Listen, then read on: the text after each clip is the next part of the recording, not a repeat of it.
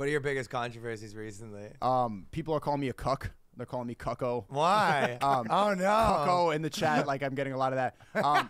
So a couple months ago, I was on a podcast and I talked about. So I have an open relationship with my girl, and I wanted to. I got an open relationship with this girl too. Yeah. Oh, so funny. See what I'm saying? Yeah. And I told the story how we went to a play party, we went to a sex party, and I thought like because I want an open relationship, like she's seen me with other women, I thought that it'd be like fair if I saw her with another dude, and so we like swapped with a couple, and I didn't like it. And Of course not, because men are jealous. So of course you wouldn't like it, because men and women are different. So the point is that if a guy sleeps with another girl, it makes him more attractive. But if a girl sleeps with another guy, she's a cheater, there's something wrong with her, she's unattractive, she has an end count of +1. Yeah, of course you wouldn't like it. And then we stopped. But you watched. For 3 pumps. I saw 3 pumps, and I was with his girl on top, and I was like, huh, and it just like I'm like nah, and I walked out the room, and then she walked out the room too, and she's like, okay. And that was the end of the open relationship? No, it's or still just open. the end of just doing just it. the end, end of him end of watching me it. being a cuck. It was the end of my cuck experience. Yeah, It lasted 3 pumps. Yeah, no, you don't stop being a C-U-C-K. You don't stop being one just because you're not watching. If you're in an open relationship, it's much easier for the girl to get laid than you. It doesn't matter how attractive you are as a guy. So, yeah, I'm afraid to tell you that you've been a C*CK the whole time, Sneako. He didn't like that. 3 pump like it. How did the guy like watching you get smashing his chick? I couldn't get it up for his bitch, bro. I couldn't get it up for his bitch. That That's must be my problem, super common. dude. No, because there was a couple things going on, and so I want to talk about this in the Lot going podcast on. to talk about this open. Right. Yeah, what was going on is he was so distracted, he was so insulted by what was going on that he couldn't. I understand totally. Also, he had a disgust response. Men have an inherent disgust response to girls that are that are the garden tool. So that's what happened there. The disgust response kept him from having a, well, you know, relationship from like a humbling perspective. Are you on a press tour to talk about this right now? No, bro, no. I wanted to just talk about it once, like mad long And get ago. it over with. And now since I started streaming, I get all these haters and like he's a cuck, and like these people are like watching my videos and watching. But are they hate watching you? Or like, are they kind of like? I have a lot of hate watchers. Tongue-in-cheek trolls? No, kind no. of? They're like, So we like them, but we kind of taking the piss. Or I made like gay jokes, like so. There's these self-improvement YouTubers, and they were like stretching and stuff like that, and they were in short shorts. And I was just calling them gay because they're stretching in the camera. It's just funny, like, hey yo, just simple stuff. And they get mad, like his character, he's lost his purpose. He's not even going to the gym, and he's a cuck. Like people will try to ruin your life because you made a joke. And then I'm like, guys, like, do you really think it's like? Why do you think that they said that? They're trying to ruin my character. Yeah. I saw like a. Indeed. Hello and welcome to the Helios blog. My name is Helios, here for another reaction video. If you're new to the channel, liking the content, hit that sub, hit all for notifications. If you'd like to support me, I do have a Patreon with exclusive content. Patreon.com/theheliosblog. Just go there and subscribe. Again, I have different tiers now than I used to. So I have deleted videos off YouTube. That's one tier. I have RP literature, which I'm just going to read, and a little bit of commentary, like audiobooks basically. And I have RP scientific literature, and I'm going to read those and read some articles and then explain them. So you can choose to subscribe to any one you want, or, you know, all of them, whatever. Anyway, you could also drop me a donation like Tom M. The link is in the description. Shout outs to him. Let's continue. A little bit of that, just like even the last couple of days when I was looking at your stuff. But like my synopsis was more just like, dude, it's like what I said, where it's like, you're fucking young and you're trying to figure out like what exactly you want to do. And you're like the same way that you're just going through any like phases, but you're doing it in front of Publicly, everyone. yeah. And it's a lot of mental stress. It's fucking heavy. Like maybe you will be doing all this like getting pussy content for like 4 months, and you're just like, yeah, you know what, that was, or maybe you'll more of that. I don't know. No, I'm not even thinking of doing getting pussy content. That's what you think it is? No. getting pussy Damn, bro. Well, it's getting pussy content for the bull. Do you get a lot of like those? No, I don't think. No, but you have you're going through your kind of like young guy smashing phase. I mean, Aren't you out there? Yeah. Kind of. yeah. And pretty public about like, yo, look at me with this hot bitch. Well, and, I'm not like, trying to You got a bit of rapper energy. I'm not even trashing you. But I'm not trying to like brag about it. I'm trying to just show that there's a way to get an open relationship with your girl, and I'm trying to help. You want that to work. I want it. Well, here's the thing. So Sneako doesn't understand yet that it shouldn't be open both ways, right? If you're going to have an open relationship, it should be one way open. She's loyal to you, and you are, you know, getting girls on the side. That's called a harem, right? Now the thing is, according to Black Dragon, who anyway, I learned quite a bit from him, among other people, of course. You know, you take what you like and you discard the rest, right? Like the scientific method. But anyway, what he said, and I am inclined to agree, is that these one-sided open relationships, they'll last maximum of 2 years. Afterwards, the girl's going to get mad, and she's going to either demand that you be monogamous as well, or she's going to leave. So just keep that in mind. You can keep rotating girls in this harem, right? But you're not going to be able to have any kind of stable long-term arrangement like that. And actually, I think this applies even to movie stars, even to rock stars, like the one-sided open relationships. Like I think they're inherently unstable. Like basically rock stars that just have so much churn, right? They have so many girls that are interested that it doesn't really matter. They can just go from girl to girl to girl to girl. But for the, you know, superior man, for the top 20% man, whatever, the guy who's trying to get a harem by himself, and he's not a rock star and he doesn't have a ton of like options coming in, it's a lot of work to constantly get new girls. It's basically like a part-time job. And so you can do it, or you can aim for something a little bit more stable, is what I'm saying. I think actually, if you wanted a stable long-term arrangement where you're with multiple girls, you shouldn't have like, so you could be one-sided open relationship, right? Like where you have like 3 friends with benefits, whatever, and then you just rotate them out. Or you could have, you know, maybe one main girl and then some side girls. And I mean, or you could do the classic one, which is you say you're monogamous and then you're actually not, right? But of course, me personally, I wouldn't advocate for that because, again, that's also inherently unstable. The second your girl finds out, then your relationship is dead. So there's multiple strategies, and they have positives and benefits. They have positives, benefits, and negatives, no matter which one you choose, right? So if you choose to be monogamous, it will lead to a more stable long-term arrangement, but it could also lead to you getting bored. It could lead to your girl taking advantage of you. It depends on your arrangement. So just keep that in mind, guys. It to work for everyone. Well, do you want me to know this? One of the big secrets is probably don't talk about it so much online would probably be the best That's way right. to do it, right? Well, Exactly. that's because everyone's afraid of getting that reaction, but at least I'm showing what happens. No, Like, it probably makes it more complicated. Like if you have a chick and does. she's like, yo, my chick knows what's up, and she's not even like, she's not fazed by any of it, and she's even getting like people in her DM, stuff like that, trying to like talk about me, and it's really not affected my relationship at all. and you don't care. I don't care about what. Like people, you have pretty thick skin about all this stuff. It's helped me, like, seeing the 3 pumps develops thick skin. You know what I'm saying? Like, your insecurities. That's the most insecure thing for men, is seeing your girl get 3 pumped. And I Literally, it is indeed.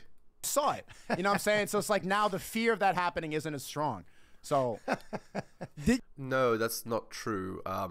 You can't change male fundamental nature, right? Like, it's not. No, like seeing that happen to your girl, what it'll do is it will make your hindbrain, your masculine nature, cringe at your girl. It will destroy your relationship because she literally cheated on you in front of you. That's what happened, regardless of whether you agreed to it or not. you don't think there's something to that? Like, yeah, all right, now if she gets mad and like, all right, well, what if I leave? What if I? All right, I saw it already. Yeah, I've seen way worse shit. The threat of it, okay. If you wanna do that, then I'm just gonna leave you. You know what I'm saying? That's right. That's exactly right. But I mean, that's what any man with self-respect would do anyway, right? Because that's where it leads, like, pretty much regardless. That's how it goes, right? But you can't argue with the masculine hindbrain, like, seeing your girl, like, be taken by another man. Like, that's all it takes, right? Like, you know your girl's nature right there, right? Like, what she's willing to do. And this is in front of you. right? Like, they say that what you allow, right, is what you agree with, right? So he agreed with and allowed that. I mean, oh, and that he ran away also says a lot, right? He didn't try to fight. He didn't get mad. He ran away. Like, that shows a lot about his nature as well. All right. Here is the article by Rollo. Bedroom fun, lies, and statistics. Okay, I'll admit it.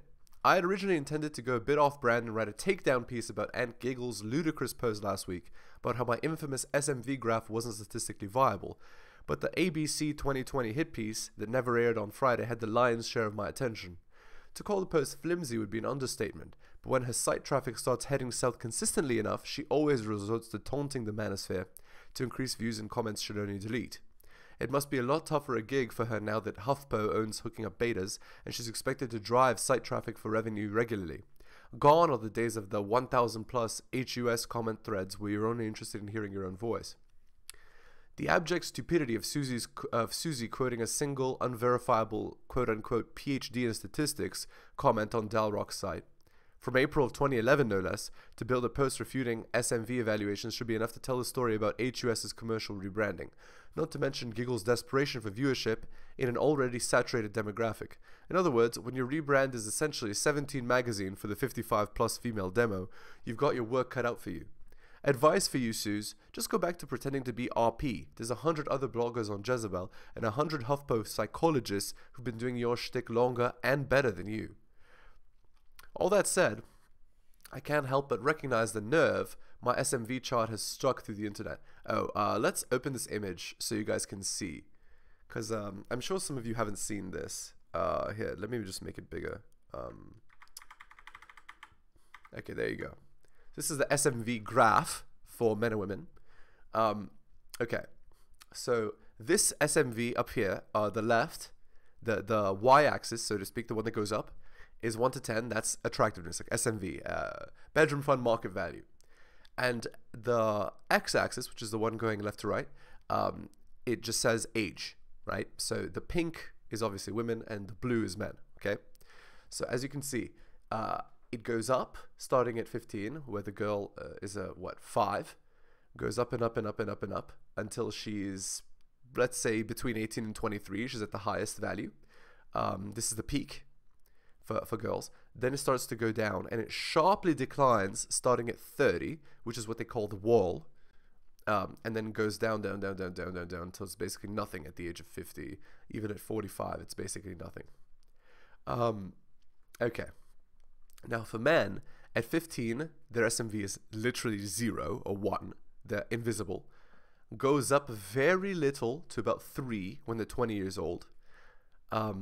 Even a bit more at 23, you see? So you can just imagine those athlete guys who are hooking up with girls, how much of a statistical outlier they are compared to the average man, right? And then you can see the SMV goes up and up and up and up. And by the age of 30, guys, SMV is about 5. So their SMV at 30 is about the same as women's after it's declined sharply, right? And then men's SMV starts to go up and up and up and up until they reach their peak at about the age of 40. And this is, of course, only if men work on themselves. They keep themselves in shape, they increase their money, they increase their status, etc., right? They increase their social circle, etc., etc.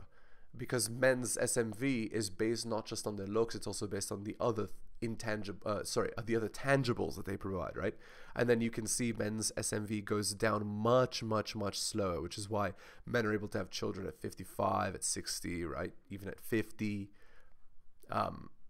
unlike women, basically. So that's the idea there. In case you've never seen this SMV graph. And the SMV graph also explains why women try to buy, stick the landing, quote unquote, at 30 years old.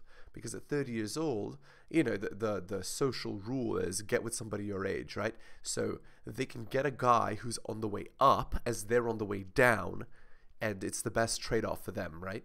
Because you can see at 35 how low their value is compared to a 35-year-old man.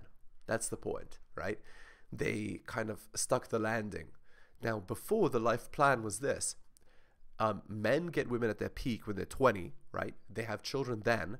Man's value starts to go up, his women's value goes down, but it doesn't matter because the man has gotten the best of the girl and the girl gets the best of the guy in the long term. That was the old deal. But the new deal is they give away their best to Chad and you're SOL. That's the new deal in 2023. By the way, Happy New Year, guys. I forgot to say that. Okay. So all that said, I can't help but recognize the nerve that my SMV chart has struck throughout the internet. I'm not just talking about the manosphere proper here, from recognized psychology sites to bodybuilding.com. This chart is easily the most linked to picture from the rational male. Whether it's about refuting its accuracy or comparing how my instinctual understanding of SMP valuations gel with more scientific studies, the graph has become a benchmark or at least a starting point for a better understanding of comparative SMV over the course of a subjective lifetime. A lot of the original post intent gets misconstrued, usually as the result of bruised egos still invested in blue pill social conditioning, but also women who are understandably threatened by the prospect of having their long-term bedroom fund strategy chronologically laid bare for men to prepare themselves for. I've restated this repeatedly, but this graph was never the result of some scientific analysis. Rather, it was a result of observation and correlation, and I dare say that my graph lines line up scarily to most quote-unquote statistical studies. Nonetheless, Aunt Sue's plea for site traffic made me aware that I should address some of the most common criticisms of the Tomasi SMV graph. So let's start with Dr. Kelly's assertions, quote-unquote. These graphs are wrong because with a fixed number of people in the world, equal between the genders, you have to scale the curve so that the area under each curve is the same. I.e. the top valued man is not a 10 ever. He's some relatively lower value scaled by the fact that men's bedroom fund prime lasts longer. Why is this? For the non-math geniuses out there, because if there are 50 men who are 7.5s, there are only 30 women, then men's actual score and actual value in the dating market is downgraded because you can't just choose a 7.5 and take her. He's downgraded by competition in the market. You can read Kelly's entire comment at Dull Rocks, but her analysis is fundamentally flawed for the same reason the 3-year-old OkCupid graphs are flawed or statistically limited. This flaws the assumption that SMV evaluation is in any way relatable to whom a person is actually pairing off with in the short or long term. As I stated many times before, quote-unquote wants got nothing to do with it. Desirability and peak bedroom fund market value and capitalizing upon that peak have nothing to do with monogamy. However, this is exactly the context I would expect from solipsistic women relating any and every detail of the SMP to how it fits into the feminine narrative. Though it might be a tall order, I'd love to see a study done on how women's cycle influences their short-term breeding with who they pair off with in long-term monogamy. Okay, so this was from a couple of comments made on the Curse of Potential. With regards to the SMV graph, are you saying a 40-year-old guy is going to have an easier time picking up a 22-year-old girl at her SMV peak at a bar than, say, a 27-year-old? I don't know if I'm reading it correctly, but it appears to show a man of 40 as having almost twice the SMV as a man of 27, which doesn't sound right to me. Almost all the hot young girls I know with other young, maybe a couple-year-old douchebags, not 40-year-olds, or even 38 or 35-year-olds. I mean, unless you're Leonardo DiCaprio or something, obviously there are exceptions, but even outside my circle of friends, when I go to the beach, the movies, the bars, I don't see a lot of young girls with way older guys, as your graph would suggest, advising us to wait till we're in our late 30s to settle down and promising we'll land 22-year-olds if we keep up our game seems like bad advice. Not to mention you're giving a lot of single dudes in their 20s false hope like, hey, can't pick up a girl at 29? Just wait till you're 40. They're going to be all over that. Girls definitely hit the wall harder and sooner than guys, but if men really peaked at that age you say, then again, at least a sizable minority of the hottest, youngest girls will be with them, and they're not. Saladez misunderstands the premise of men's potential here. One of the most common criticisms I get, especially from disgruntled women, is Salad's observation. As a mid-20s girl, there's no way I'd ever be attracted to some older guy. Once again, pairing and mutual attraction has nothing to do with SMV, especially so when a woman is experiencing her peak bedroom fund market value. The feminized thinking presumption here is that like should attract like.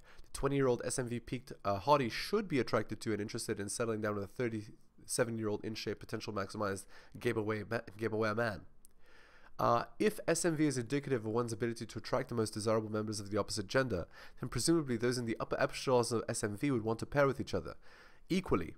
So we can infer that the hottest 23-year-old girls will generally hook up with 38-year-old men. And as much as I'd like that to be true, 27 years of experience tells me otherwise. Girls that age don't tend to date men that old. There are exceptions. They have daddy issues, or the guy's really wealthy, and some other girls dig that, though they're certainly not my type. I believe it was Aristotle who said that the best years to marry were 18 for women and 38 for men. In a vacuum, this might be an idealized situation, but the mistake is comparing female peak SMV with male peak SMV. A woman of 22, 23 has nothing like the benefit of life experience a potentially optimized man of 38 will have. The comparison shouldn't be made between peaks, but rather within the peak SMV span between the genders. Even Aunt Giggles concedes that when polled, most women will say they want to marry between 27 and 30. Conveniently, this is exactly the point at which men's SMV is on its ascendancy and women's SMV drops to an equitable level. What's ironic is that for all the hand-wringing about how a female 23-year-old should or shouldn't be attracted to older men, no one has anything to say about 20-year-old women being attracted to or wanting to settle down with men of 36 to 38. They titter and giggle about the half plus 7 rule, while its advantages to their bedroom fun strategy in their phase of life, but only insofar as it benefits women's bedroom fun pluralism. When the age ratios of half plus 7 formula are strategically favorable to the feminine bedroom fun strategy, the response by the feminine is one of enthusiastic embracement.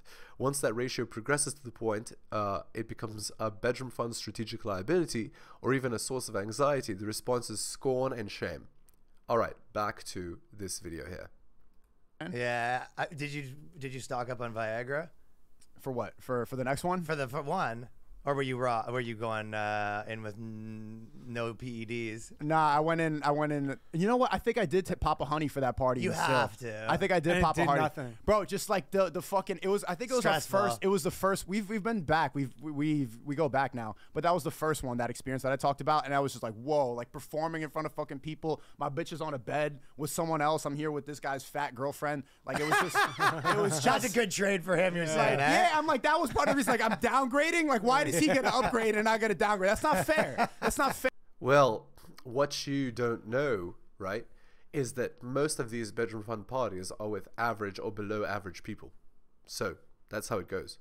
It's the swinger lifestyle. The swinger people look That's like right. they're at the DMV. They're not really like extremely looking people. We used to do comedy at this place outside of Toronto, and it was straight called Oasis Swingers Club.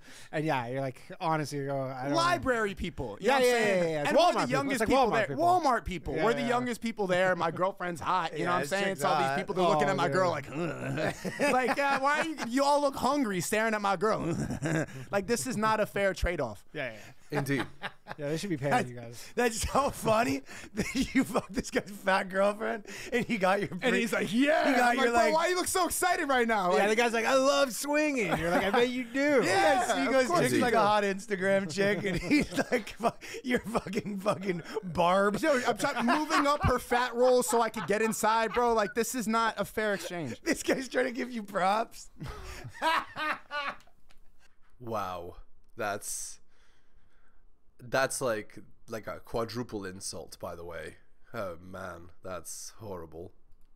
That's so funny. That's funny shit. So But yeah, you learn. You live and learn. That was the first one. so basically, I'm obsessed with how fat was she? I had to, like, there were walls in the way. Like, I was Why laying- didn't you say Hold on, when hold on. your chick was like, "How about we start with these two?" Because Weren't you she like, doesn't "No, care. No, no, she no, doesn't. no." She's not thinking about the attractive level. She's just like excited. Was the guy gross too? He had purple hair. He was like bisexual. Oh, There- it was one of If you those. listen to the podcast, like he was like open. Like Those this- guys are known to have gross girlfriends too. Yes, and those guys, they like swinger parties because they don't get grossed out by other balls. because they're gay. Because they're a little gay. Like, I don't like being in the vicinity of other open hairy balls. Like, Yeah. I'd be like, she'd be on It's a bit top of a turn off. I'd be with my girl, and then like guys are just walking up like dick out, trying to like angle in to get a hole. I'm like, bro, like a little bit of space. A little bit, like your eyes would be closed, you open up and you just see dicks. Like, bro, like, you know what I'm saying? Like the type of guys that are comfortable with that are like a little, you know, I'm there. Why are you there is my question. Like, this is unbelievable to me. Your girlfriend convinced you to allow this? Like, how weak are you? Anyway, okay.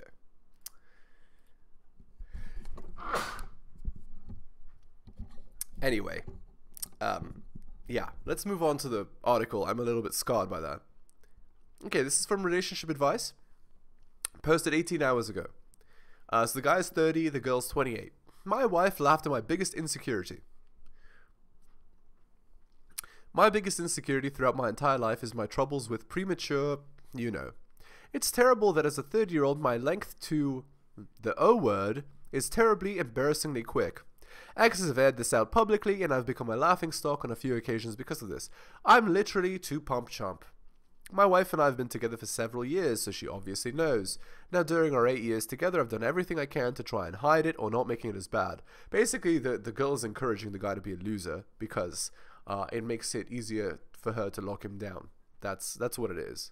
And as a result, he's miserable, but it doesn't matter because later on she's going to get the cash and prizes anyway. Throughout our relationship, she claims that she's satisfied and happy. But I can see the shift in body language and attitude that rolls in after the last few weeks, it's gotten really bad to where she sits on me and it's immediate. I've done what I can to rectify this with lots of different strategies, and it didn't work. But the other day, I wanted to do a deeper dive. Long story short, I realized that I'm literally a textbook 1, and on the worst scale of it, they say 1 to 3 minutes is, but on any given day, I'm under 30 seconds. It's a really hard realization for me to come to, and it made my confidence absolutely tank. On our morning commute today, I was talking to my wife about this, and I wanted her to know why I've been off when I explained to her how I'm a textbook la la la, and on the worst scale of it, not just barely. And she burst out laughing. Hard.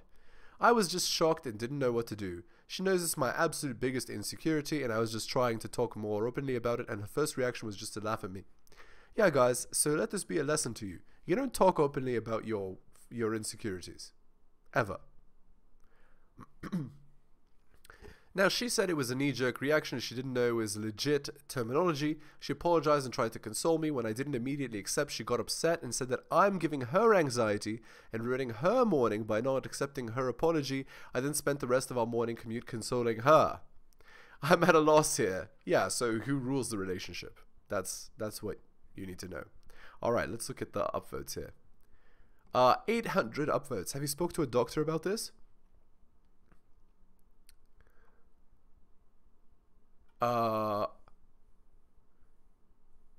215 upvotes. Have you seen a doctor about this? There are medicines combined with stuff that can really help. Okay.